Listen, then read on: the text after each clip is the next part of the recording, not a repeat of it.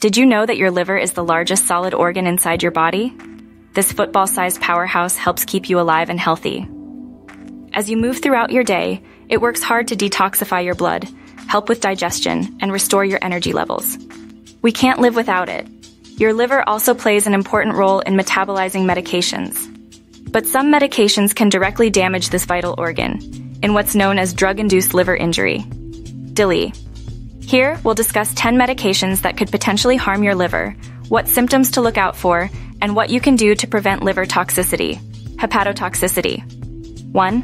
Tylenol. Tylenol, acetaminophen, is a common over-the-counter OTC pain reliever and fever reducer.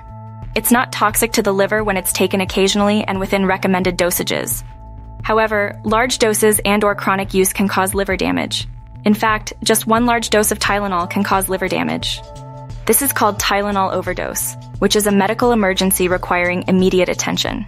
You should call Poison Control at 1-800-222-1222 or go to the nearest emergency room if you suspect you have taken too much Tylenol. Tylenol can also cause liver damage if it's taken too frequently, especially over a prolonged period of time.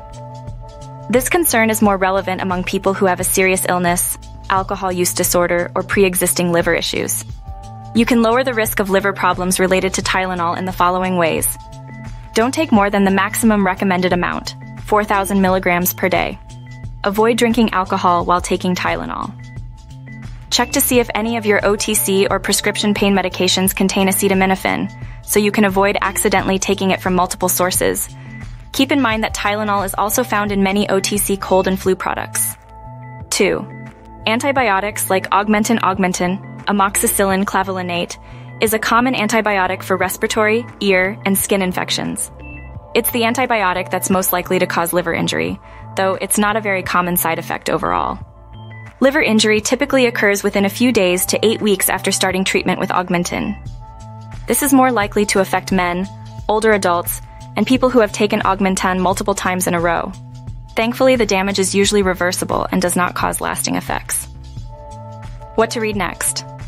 Popular stories this week. Do these detox drinks for liver health really work? A physician explains 8 foods that are bad for your liver and why. What are elevated liver enzymes? Causes, symptoms, and tests. What are the main causes of jaundice? 3. NSAIDs, like diclofenac, nonsteroidal anti-inflammatory drugs. NSAIDs are commonly taken for pain, inflammation, and fever. Some are available OTC, but others, like oral, diclofenac, cataflam, are available by prescription only. Diclofenac is one of the most likely NSAIDs to cause liver injury. In many cases, the damage is significant enough to cause elevated liver function tests, LFTs, but not enough to cause symptoms. LFTs measure liver enzymes, proteins, and increased numbers point to possible liver injury. These numbers are collected by your healthcare provider through blood tests. Serious liver damage is more rare, but the risk is higher for women and with larger doses and/or long-term use, more than 4 weeks. Keep in mind, diclofenac also comes in topical forms, such as gels, creams, and patches. The risk of liver injury is lower with topical versions since a much smaller amount is absorbed into your body. 4. Amiodarone. Amiodarone, Passaroni, is a medication that's used to treat abnormal heart rhythms. Increases in LFTs happen in up to 50% of people taking amiodarone on a long-term basis, but this usually doesn't cause serious health problems. In some cases, though, amiodarone can cause more substantial liver injury. This is estimated to affect up to 1% of people taking the medication.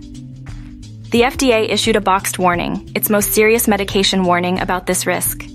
Liver injury related to amiodarone is more common in people who take the medication at higher doses and for long periods of time.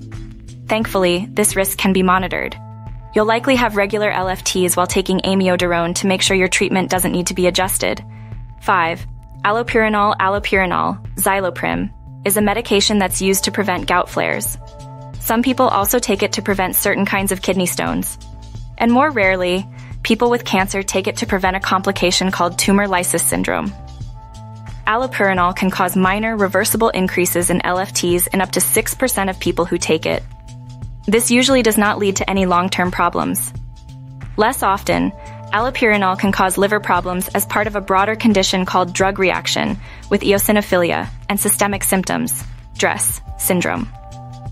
DRESS syndrome is a reaction to medication that also causes fever, rash, and abnormal blood tests, among other symptoms. Allopurinol is also associated with severe skin reactions, such as Stevens-Johnson syndrome, SJS, and toxic epidermal necrolysis. 10. And these conditions can also harm your liver. 6.